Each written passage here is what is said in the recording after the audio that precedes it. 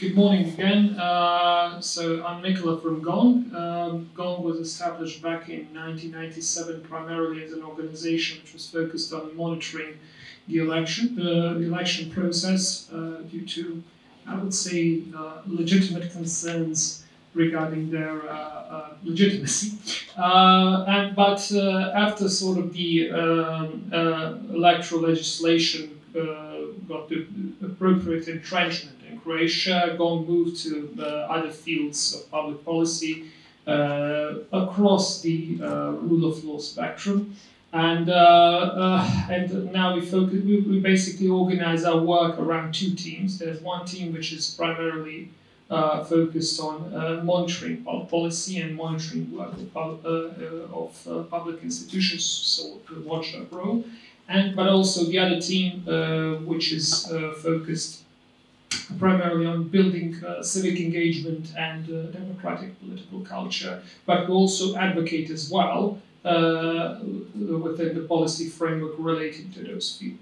So these are sort of hopefully mutual reinforcing elements of our work.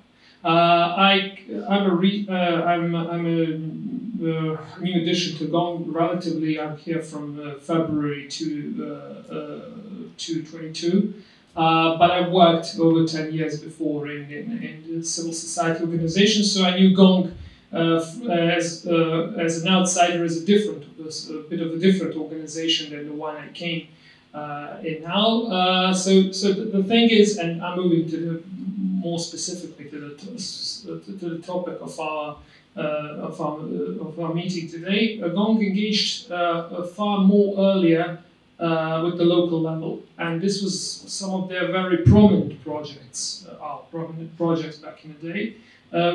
Gong also developed and implemented for several years an index of transparency of local organizations. Meanwhile, this was pretty much taken over by an Institute of Public Finance, from what I get from the Gong people, not in a way that makes everyone happy.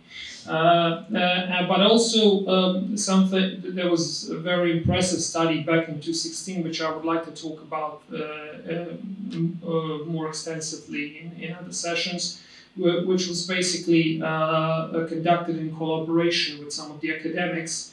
And it was focused on 4 case studies of local state capture, which was basically a very good interdisciplinary study of anthropology meeting sociology, meeting political science, outlining really the mechanisms, how things work. And but as of recently, our most intensive engagement with the local level is with regard to introduction of civic education, which is primarily a sort of a secondary advocacy route, because during the push for educational reforms in Croatia in 2016-2017, national government refused to seriously engage in introducing civic education. But now, due to also the changes in the local level and the emergence of new independent opposition mayors, we are seeing a lot of success with the local governments pushing the limits of their institutional framework in trying to introduce a more ambitious civic education. And just two thoughts at the end about the Croatian context. As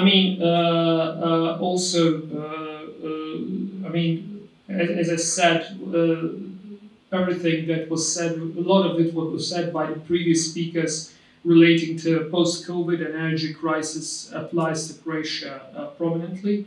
What I would say that is proven as a considerable challenge to particularly local level democracy in Croatia was the earthquake events. We had 2 earthquakes which impacted first Zagreb in March 2020 and the one in the nearby region, which also again impacted Zagreb as well. And what we are seeing here is sort of the very flagrant failure of the central state to provide support in reconstruction, and is also using these mechanisms as a means of political pressure, particularly on the local government in Zagreb, which is the independent one. So,